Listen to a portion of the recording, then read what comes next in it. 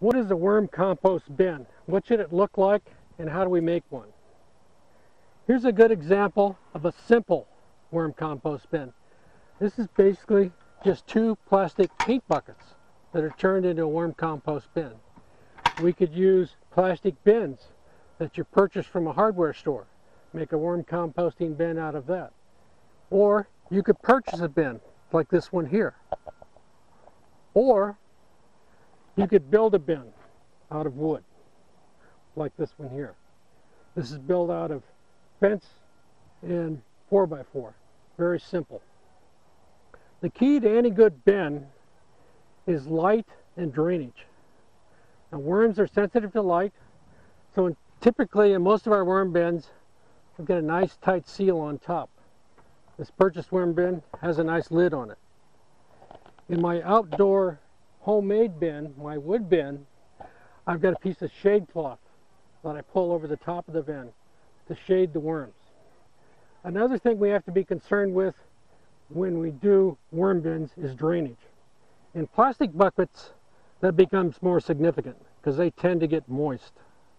So we're going to be drilling holes in the bottom of our plastic bin to allow the water to drain.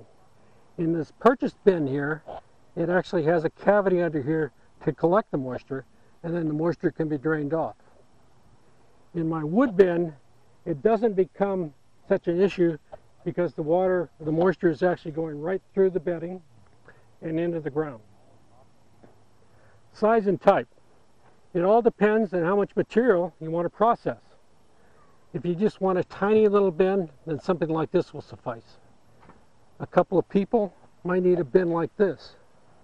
Or if you've got a family, maybe you need a larger bin. Again, plastic and wood, they both work the same. All our worm bins tend to be shallow. And they're shallow because worms are shallow feeders.